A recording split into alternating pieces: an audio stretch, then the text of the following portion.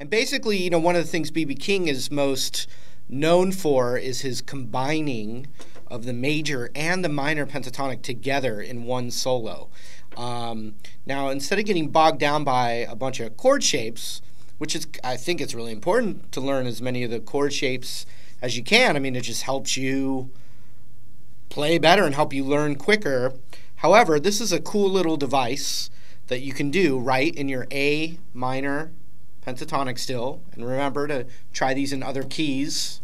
But basically, you know, I'm still in that same scale shape here with the root on the 5th fret of the low E.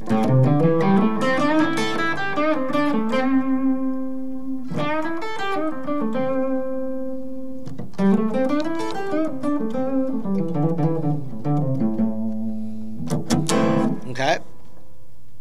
But here's what we can do. We can still solo right with that minor pentatonic scale, but here's a really cool device, and it works really well specifically over the 1 chord. So if you have a blues that's got the 1 chord, the 4 chord, and the 5 chord,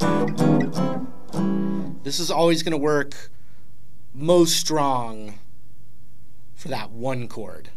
And then it's also great if you've got a little groove that stays on a dominant chord, like an A7 chord for a while.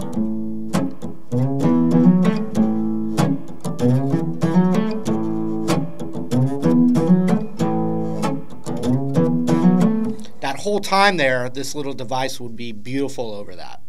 So here it is. Anytime you're inclined to play this 5th fret on the G string in that pentatonic,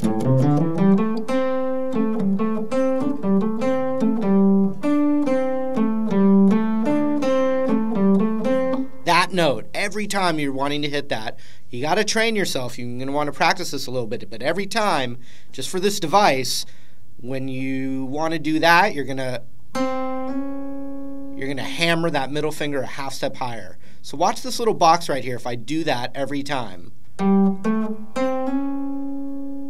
Right? But let's say I wanted to do it backwards like this. It's still going to be the same thing. It's going to hammer up, not backwards. It would be...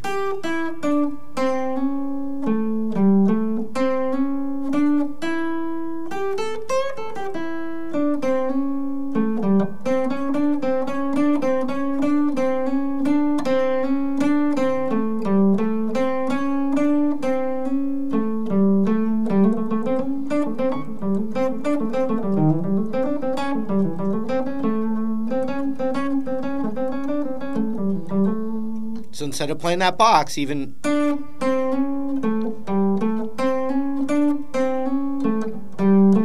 right, and then anytime, and this is going to work, that little hammer-on specifically strong for that 1 chord. However, the next 2 little spots that you can replace your regular pentatonic with, they're going to pretty much work all the time and give you a different flavor. And it's just the whole steps, which is actually even easier. It's, you know, 5 to 7 on the B, 5 to 7 on the high E, but also with little half-step bends in there too. And the one I like a lot is especially the that B string half-step bend.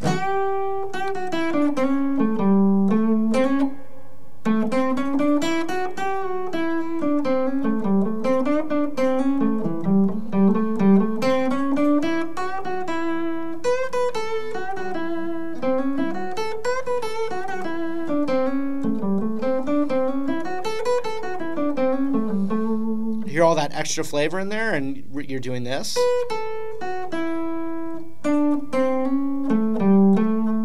And then adding some half-step bends on that B string and high E.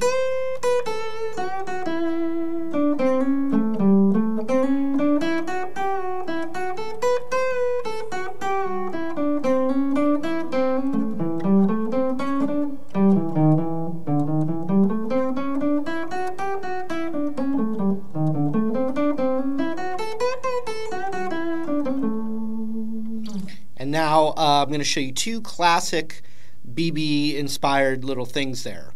One is almost like a country lick. We're going to hammer on from 5 to 6 on the G. Then we're going to do 5, 7, 5 on the B string. And I just did 1 pick there. That's a nice little technique.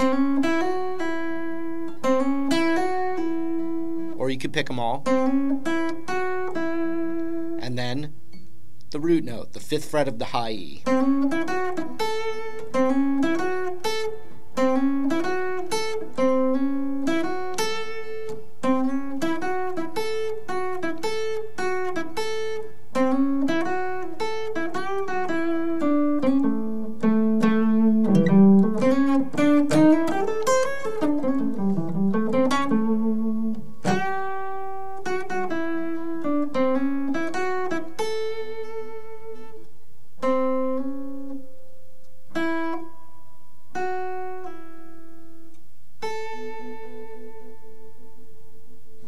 Now the other classic one is ring finger slide from the 5th fret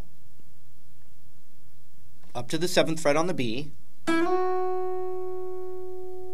then 2 times on the high E,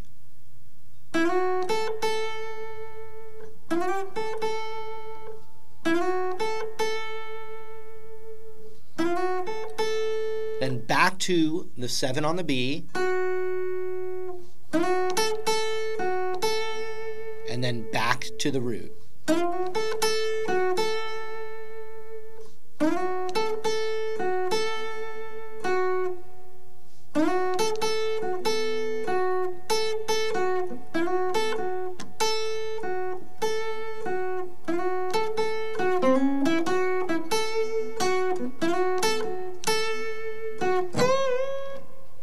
Followed by, and I was combining, improvising the concept that I showed you, and then we're going to go on that 7th fret of the high E, and we're going to do a whole step bend.